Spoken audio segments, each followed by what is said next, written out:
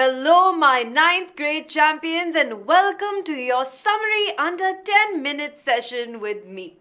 Today, we'll be going over a poem, which is A Legend of the Northland by Phoebe Carey. So without further ado, let's get to it. Now, if any of you haven't read the poem yet or would like to give it another read before we go into the summary, pause here and then come back. Let's get to the summary now. In the first stanza, the poet has described Northland. She says that far away in the region of North Pole, there is a place named Northland. In the Northland, the days are smaller and nights are longer during the winter season. The people of Northland could not sleep as the nights were cold and long, since Northland is a very cold place. The poet says that whenever the snow falls in the region, the people of Northland tie their reindeers to the sledges.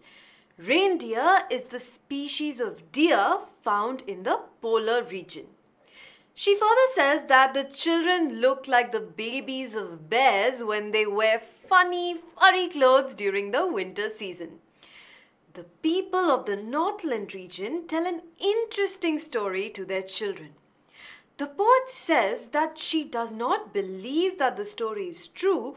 However, the readers might learn a lesson after listening to this story. Now, the story starts and it goes like this. Once there was a saint by the name of Saint Peter. He used to live in the world and walked around it, giving religious speeches to people just like other saints do. Then, an incident happened.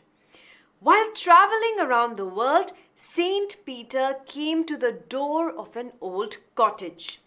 In the cottage, he saw a small woman who was making cakes. Now, she was baking them on the fireplace. Since Saint Peter had fasted for the day, he was feeling weak and hungry. He was almost losing consciousness due to hunger.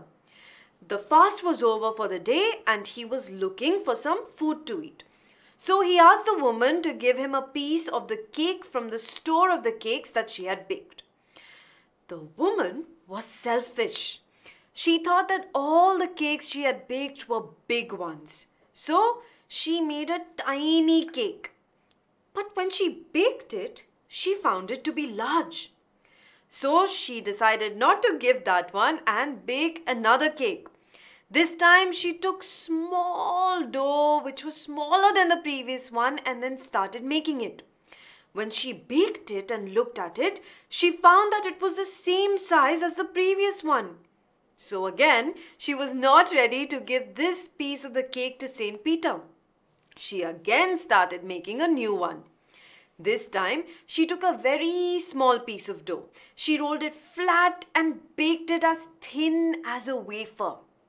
But she could not give that thin piece of cake to Peter owing to her greed. The woman said that when she eats her cakes, she feels that they are small. But now, when she has to give a single cake, she considers them to be large ones. Hence, she decided not to give the cake at all and put it on the shelf. After watching all of this, Saint Peter became angry. He was very hungry and weak. The selfish woman was not ready to give even a single piece of the cake to the saint. This behavior of the woman had provoked the saint, and Saint Peter said to the woman that you are too selfish. You are not meant to live the human life. You do not deserve food, house, and fire to keep you warm. You have become so selfish that you are not ready to share these resources with anyone, not even with needy people. Saint Peter cursed the woman and said she would become a bird, and just like the birds build their homes by boring into the wood, she would also build her home in a similar way. She will get a little food to eat. She has to work hard throughout the day and only then would she find some food to eat and dry wood to live. As Saint Peter cursed the woman, she did not get a chance to speak anything in her favor. She went through the chimney and flew out from it in the form of a bird. The woman turned into a woodpecker bird due to the curse of Saint Peter. The woman was wearing a red color cap when she was transformed into a bird. Interestingly, the bird also had a bright red color cap on its head. Everything other than the cap was burned in the fire. Her clothes were burned and became black like coal in the fire. All the people who live in that region and even schoolboys have seen this type of bird in the woods. She lived in the tree for the whole day and dug the wood for her food. Older people narrate this story to their young children and teach them not to be greedy in their life. That brings us to the end of the summary and analysis of the poem. Hope it was made clear to you. Now, before I say goodbye, just a few reminders. Enroll for ANTHE. It's free. You can take the test online or offline, and you already know you might get a 100% scholarship. You'll know your All India rank. You'll get cash rewards, and you might also win a trip to NASA. So what are you waiting for? Enroll. Link is in the description. As always, we've got you covered.